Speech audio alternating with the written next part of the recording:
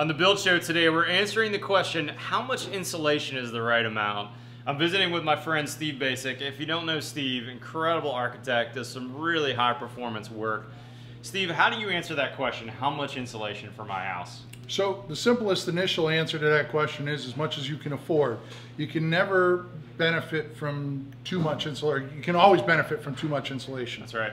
So one of the things that I start out with is Building Science Corporation came out with their 10, 20, 40, 65 rule, which is 10 sub-slab, 20 foundation wall, 40 above grade wall, 60 on the lid, and 5 is the windows. And that's kind of where that curve starts to flatten out. Right. So that's where, you know, that stepping off point or tipping point where that insulation for the amount of money makes financial sense in a turnaround. So typically, you know, here we use a 2x8 wall, 24 inches on center. So I limit my thermal bridging.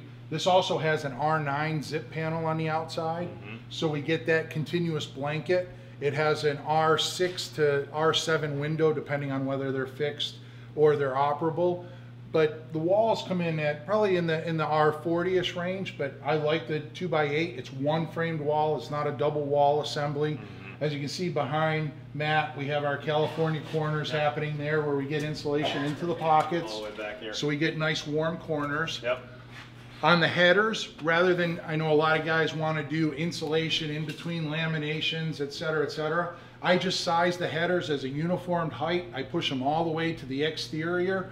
It creates what I call a header pocket, and then our insulator just insulates the header pocket like he does a cavity. It's a little shallower, but it gets the job done. And again, you've got that continuous blanket of zip R on the outside. We got that R9 panel that runs around the whole house as a sweater. That's awesome. One last time, give us those numbers from the slab all the way up to the roof. What are the R values that we're looking for? So R10 sub slab, R20 for the walls in the basement, R40 above grade walls, R60 at the lid, and R5 for your windows. Man, Steve, good stuff. I'll have a link to Steve's website in the description below. I'll also link to a Building Science Corp paper, which is what Steve's talking about there. But otherwise, follow me on Twitter or Instagram. We'll see you next time on The Build Show.